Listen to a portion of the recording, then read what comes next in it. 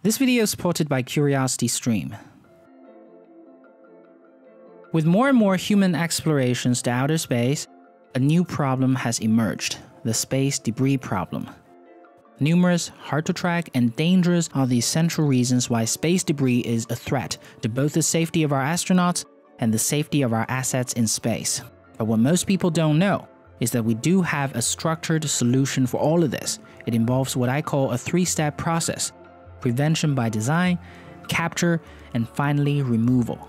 So without any delay, let's talk about it today. Over the past decades, space debris problem has become a headache to space operators. Depending on the size of the debris, at any point in time, there are over 17,000 baseball-sized space junk floating around in space.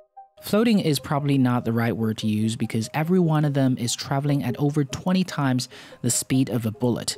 Estimated by the European Space Agency, there are over 29,000 objects with a size greater than 10 centimeters flying around in space, 750,000 objects between 1 to 10 centimeters, and over 166 million objects that have a size between 1 millimeter and 1 centimeter.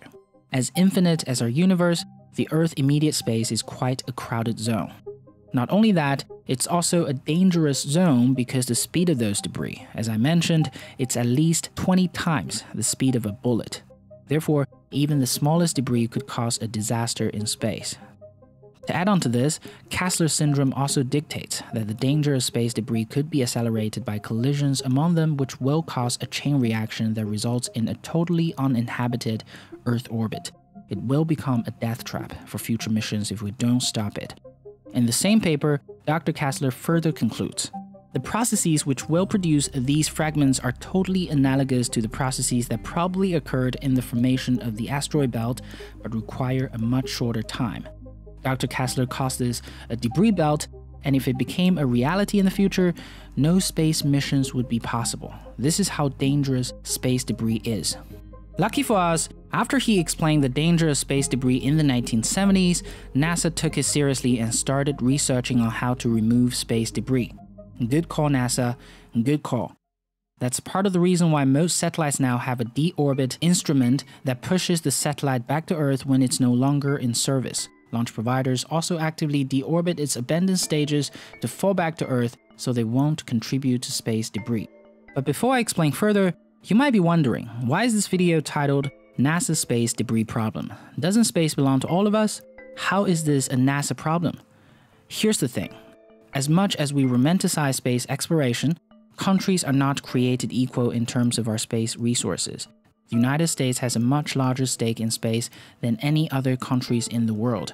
For example, NASA paid for half of the $100 billion International Space Station, a portion that's larger than all the other countries combined. Most satellite producers, rocket launch providers, as well as launch support facilities are based in the United States. In terms of the satellite business, over 60% of satellites in space are either serviced by American companies or are direct assets of the American government or American-based privately owned enterprises.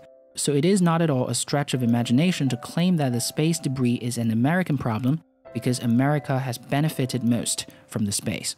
From a capitalistic point of view, Americans own more properties in space than any other countries in the world by a large margin.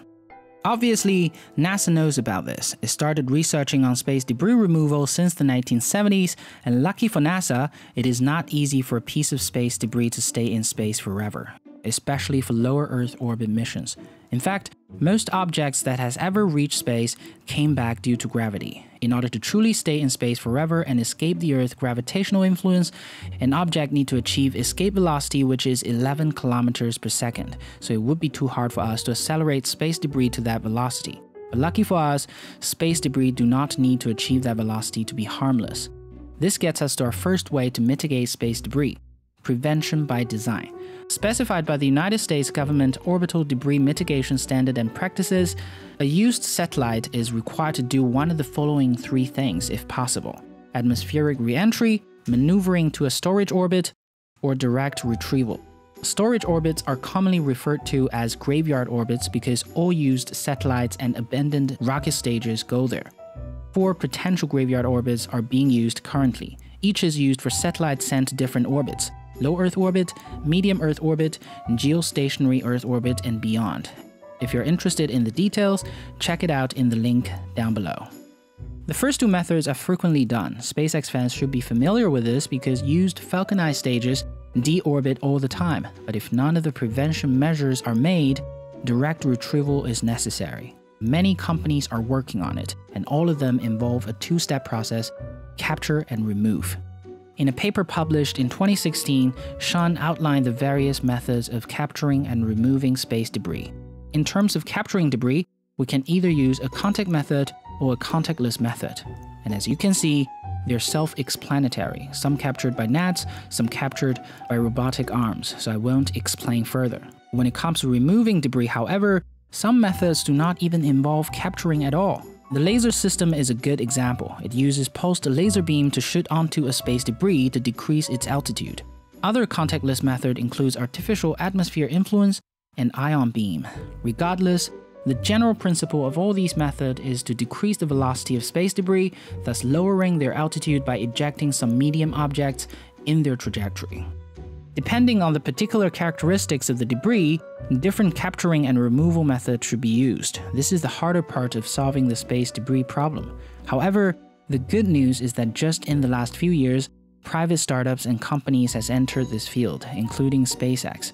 The biggest challenge for them, in my opinion, is to make the removal method adaptable to different types of debris so that their services could be adopted by most companies in the world. But you know what? Adapting to the market is what startups are all about. If anyone in the world can solve the space debris problem, I would bet on private startups. Just like how startups solve the reusability problem in the launcher market. Lastly, all that we've been talking about limits to Earth orbit. If you're interested in the Moon, Mars, or beyond, check out CuriosityStream, our sponsor for today. CuriosityStream is a subscription streaming service that offers over 2,000 documentaries, including exclusive originals from some of the world's best filmmakers. They have an entire section focused on space, so if you like this video, I'm sure you'll like their documentaries too. Videos like this one. So look at that. Wow, you can really see Mars in its full glory. This episode of Miniverse is also my recommendation for you today. A fantastic episode hosted by the sensational astronaut Chris Hadfield exploring our universe right here on Earth. My buddy at CuriosityStream also offered you guys an exclusive 31-day free trial, so if you want to support this channel, do sign up with the link in the description down below with the code CuriousElephant. Once your free trial is up, they only charge $19.99 a year, which is $1.67 a month. So start binge watching and exploring our universe today with CuriosityStream.